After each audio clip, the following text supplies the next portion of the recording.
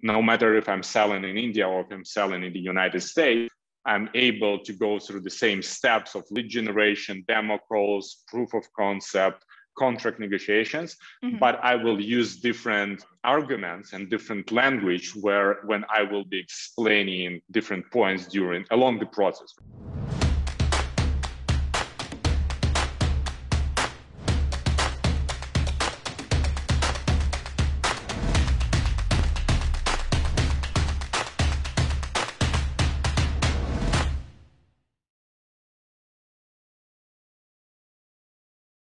I started my sales career in a few different companies as a business development manager, and grew up to the business development director.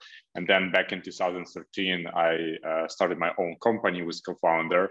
And this is where the whole philosophy of leadership completely changed, because, part of the big organization, you're responsible for a small function, while as a kind of a founder, you need to do almost everything yourself. And after 6 years of being a CEO and co-founder, I sold my company to Piana. And again, I had to switch back to this mode where I need to understand what are those areas of influence I need to build connections to, and how I make sure that I'm not trying to influence everyone, instead relying on strengths of other people. So in this context, I would say that if we're speaking about my current philosophy in leadership, it's based on the understanding of your weak points and understanding strength points of yourself and your team, and really trust and rely on others' ability to make decisions. And as much as possible, especially for salespeople who are, as myself, I'm trying to be very much in control.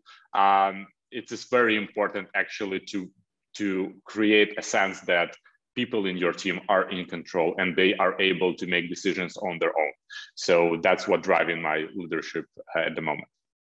Brilliant. That's a really great answer. So you kind of went from owning your own company, wearing 1,000,000,001 hats, to letting a lot of other people wear those hats as well. So that makes a lot of sense. Exactly. Okay, so let's move on to scaling. A lot of people, a lot of owners, a lot of leaders, they do talk about scaling. My question to you is, how do you know when something's predictable and it's ready to scale? Yeah, it's a really good question. And I think it depends on what is the phase the business and the product is. Because if we're talking about startup, right, there is a lot of books and conversations around product market fit. And I think that is generally defines the moment where you are ready to scale and invest money in replicating what you already have. But in the real world, it's really hard to find and see where is this moment, like where you can say definitely that you're ready to put money into scaling what you have, and instead of keep exploring if it actually works and there is enough addressable market. In general, I think what is one of the key factors that you as a salesperson or as a business development person should look at is whether the approach you use for previous clients work as well for the next client. And if you have multiple use cases in a row where you see that same pitch, same presentation, same objections handling strategies work, it looked like that you found the system that can be replicated. The main second question in this process is if you understand what is your addressable market, and if there is enough companies like this where you can apply the same methodology. Because if you're a super high level enterprise market and you have only 5 companies that can inherit the approach that you use, it doesn't make sense to scale it, right? You need to repeat what you did on the same scale. But if there are hundreds of thousands of companies like that, and you see that with the first 3 or 5, the same process work, you should definitely start putting more money into bringing more people who will scale this process. Brilliant. Okay, so there's a lot of factors you need to think about. So, okay, when you talk about if something has scaled, if that has scaled successfully, how do you know whether this process is ready to be repeated? And in what regions? How do you go about doing that? Yeah, basically it's touching slightly the previous point, right, with regard to how do you understand where to scale it and when to repeat it. I think in general, scaling means that you have a repetitive process, right, that just requires more money or more people to be done on a bigger scale, right? So you can put in the same funnel more dollars and you will get more leads on top of the funnel, and as a result more revenue at the bottom of the funnel.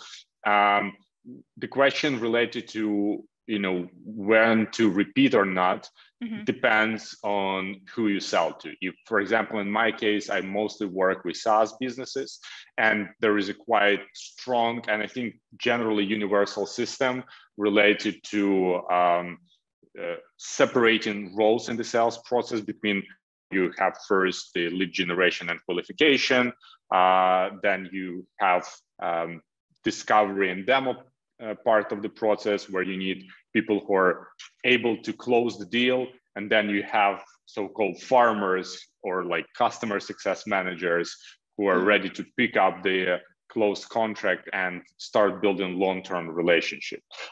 So within each of these parts, if you have specific tactics that works the best for your business, like where you will be looking for leads, whether it's LinkedIn or whether it's events or whether it's some other marketing channel, if you know what are the best approach for doing demos and how to present features that explain the value for the business, right? The same thing go for the account management. If you understand who are the key stakeholders in the companies and how communication with them will influence upsell, cross-sell opportunities, expansion of contracts, all of these questions, depending on the stage of the process, will lead you to decision whether it's a repetitive approach or not, and if not, what you need to change to make it more effective. Okay, so if you have a specific, you have to answer a lot of questions, Alex. Do you have if you were to make a checklist or like a framework, what would be in that framework for scaling, for having a repeatable process and to have predictability? Are you talking about the sales process or more general building company, building the product?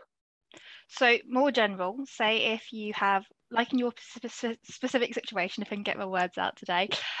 So you started your company and you wanted to expand into different regions. How would you go about that process, really basic, in a simple way?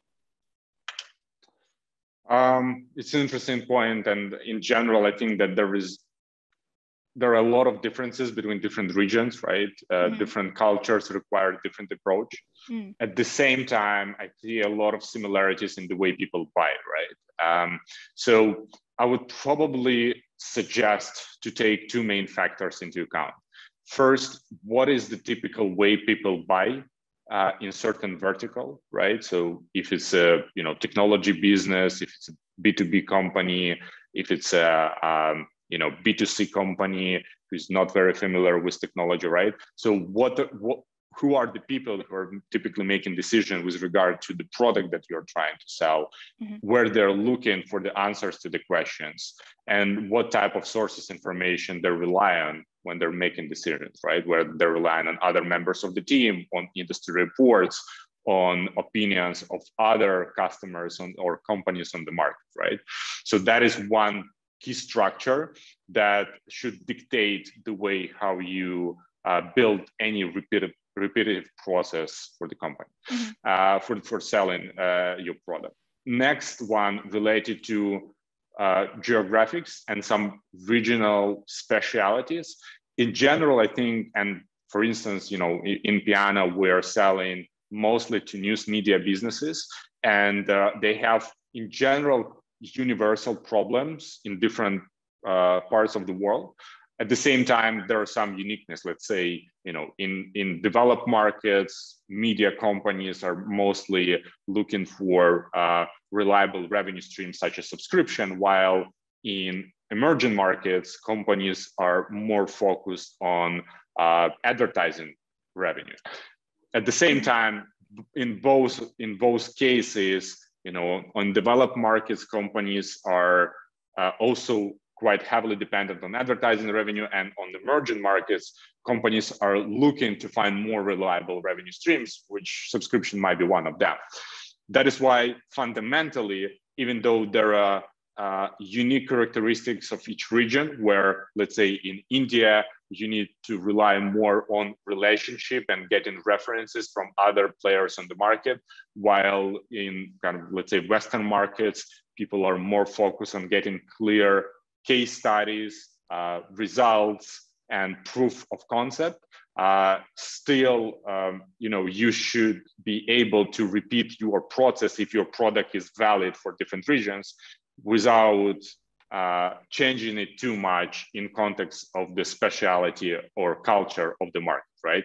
So generally speaking, no matter if I'm selling in India or if I'm selling in the United States, I'm able to go through the same steps of lead generation, demo calls, proof of concept, contract negotiations, but I will use different arguments and different language when I will be explaining different points along the process, right? And these are the key 2 points that you need to work along. So one is the buying process. 2 is the kind of cultural uniqueness that you need to take into account when you will be providing your, explanation and some key points that will be used to make a decision. So I think, again, sorry if it's a little bit too broad, right? Because I'm trying to make it universal, but in general, there is no silver bullet in this process. You need to, find the thing that is efficient enough that you can use in multiple regions for your specific product. And that's the only way to do it. Okay. All right. So Alex, I think in this situation, if you give an exact example, so I remember before you said you spoke about building cultures or centers of excellence. So how have you used this framework that you've just mentioned with those 2 things to do that? Yeah, so Center of Excellence is quite interesting thing in general, and it's more related to the operations of the company. So in our case, we work, Piano works on, I think, more than 50 markets, different countries where we have clients. And they're combined in some super regions, such as, North America or EMEA or Southeast Asia. And within these markets, we have kind of dedicated general managers who are trying to build these local centers of excellence. And what we mean by that is that these points that I mentioned previously, where you need to understand unique characteristics of the market with regard to the culture and with regard to the buying process, it's quite difficult to switch the mindset of people involved in the sales process, in onboarding of the clients, in the account management, switch their mindset from doing this process on one territory and then doing the same for a very different territory. That is why it works much better if within one location, and I'm literally mean even one physical office, where you can combine people and they can work together and hear what are the arguments other people in their team are using, what are the objections they're hearing, what are the issues that the clients are looking to address. If you combine people together and you give them the possibility to manage end-to-end process, end-to-end client lifecycle, from initial demand generation to discovery to contract signing to development of relationship and further upsells, you have a much stronger organization that where we're coming back to my first response regarding leadership. You're giving more power to people to make decisions because they understand they are in control over everything that is happening with the product and with the client within this specific territory. And secondly, you give them the possibility to adapt and scale their approach to the whole territory that they're responsible for. So that's what I found works very well in Piana, and I think it can be replicated in other businesses as well. That's really cool. So thinking more operationally, Alex, as you said, territories, they have a lot of differences. So if a country or a region, they sell better through word of mouth or through recommendations, how do you use data to continually feed this process in so that like the strategies and the tactics that each region are implementing, they're always changing and evolving and getting better? To data and tool set in general is a very big topic, and there is no definitive answer to that. We at Piano, for instance, we're using probably a good dozen of different tools depending on the region and what we want to do there. Just to give you an example, there is a company we partner with called 6 Sense, which is helping to define the customer intent to buy. It's a quite powerful solution, but it works the best mostly across United States and Western Europe, just because of the data set they have. At the same time, there are find what are the solutions used by your clients or who are the clients of your competitors, right? Mm-hmm. And that is another data set that you can use for, let's say, account-based marketing or account-based activities. So in general, we're trying to fuel multiple data streams that will help us to understand our prospects' intents. So where they're coming, what they're reading, what they're thinking about.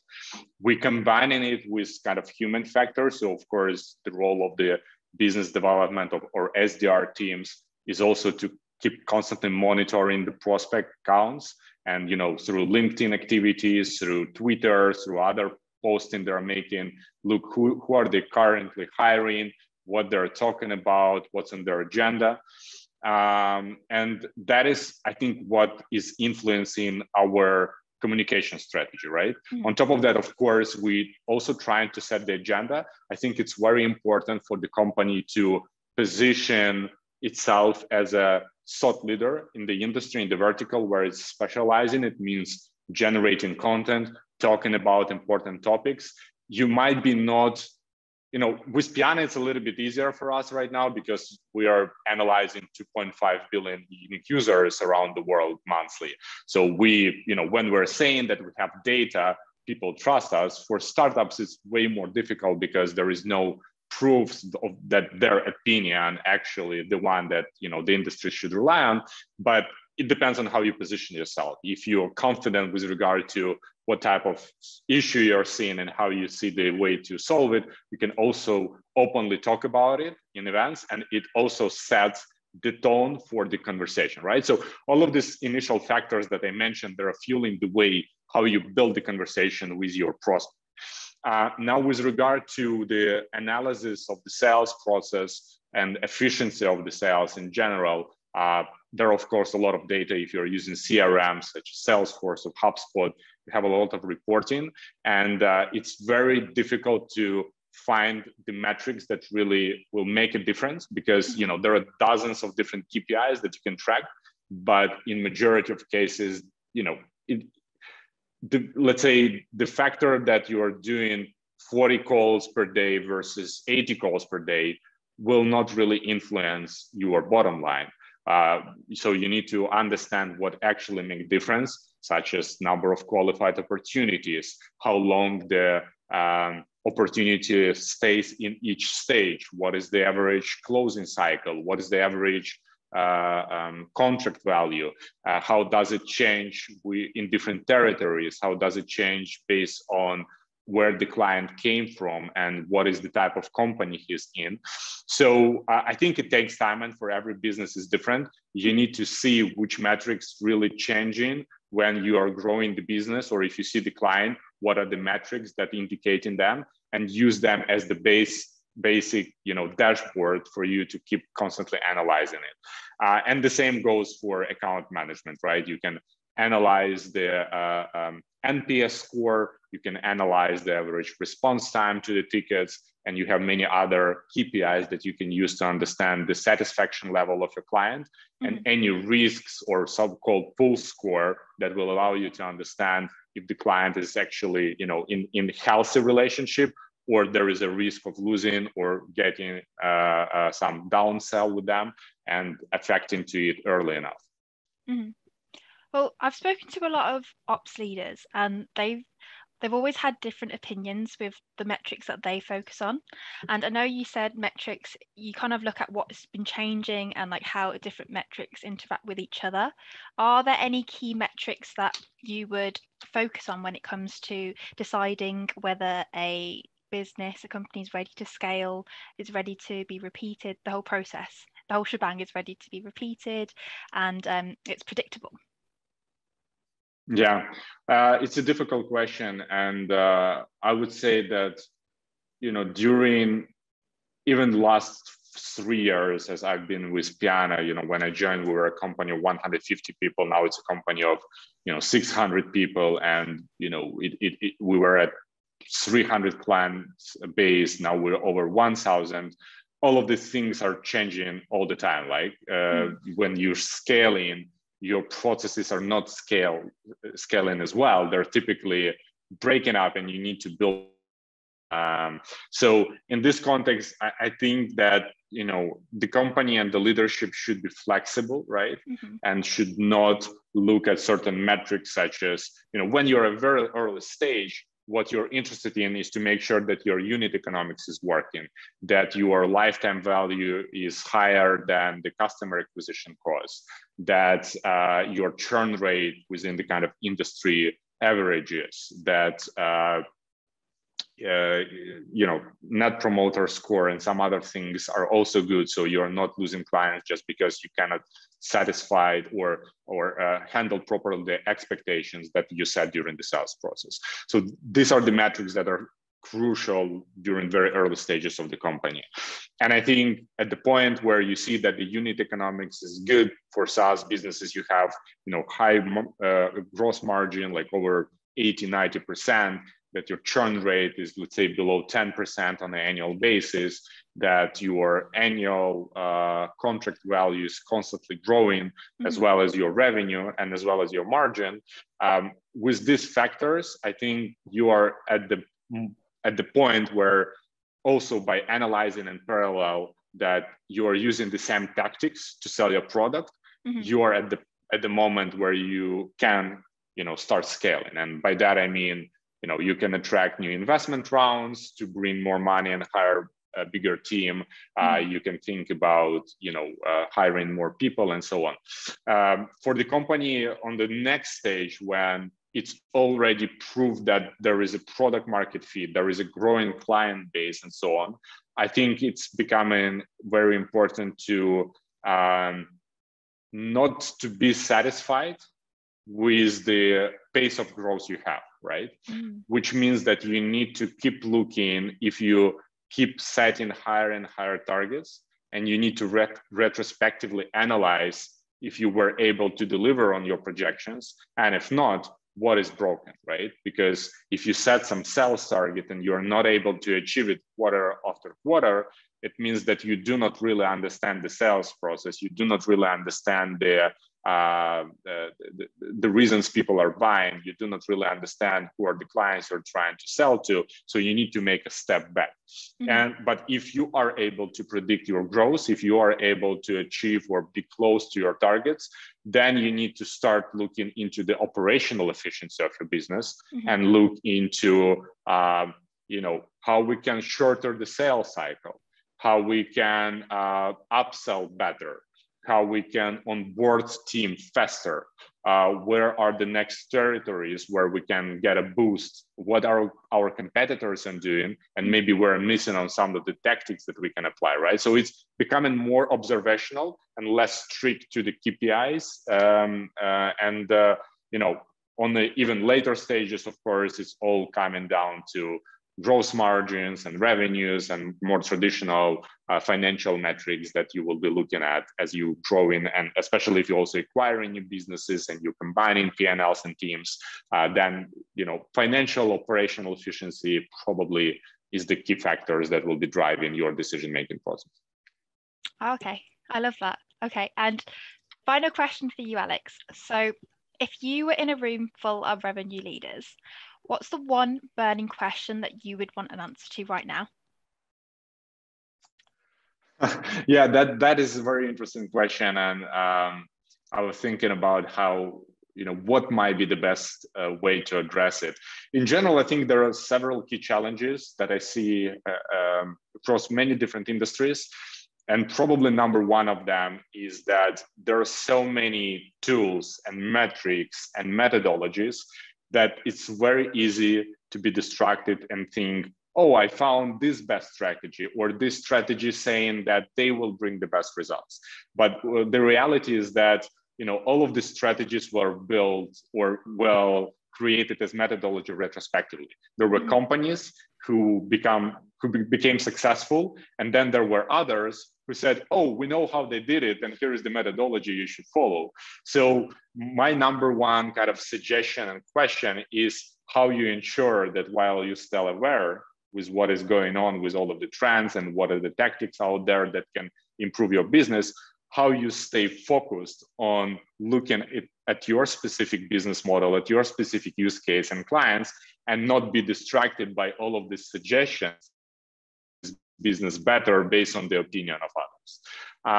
I think that number one. And number two, my general observation is that, the market is becoming more and more specialized in a way that even bigger businesses, and I'm talking about, LinkedIn and Microsoft and Google, who have all the resources in the world to build everything they want in-house, they all realizing that be focused on what you're actually doing and not spending time and resources on not kind of primary for the business activities is the way to be more competitive.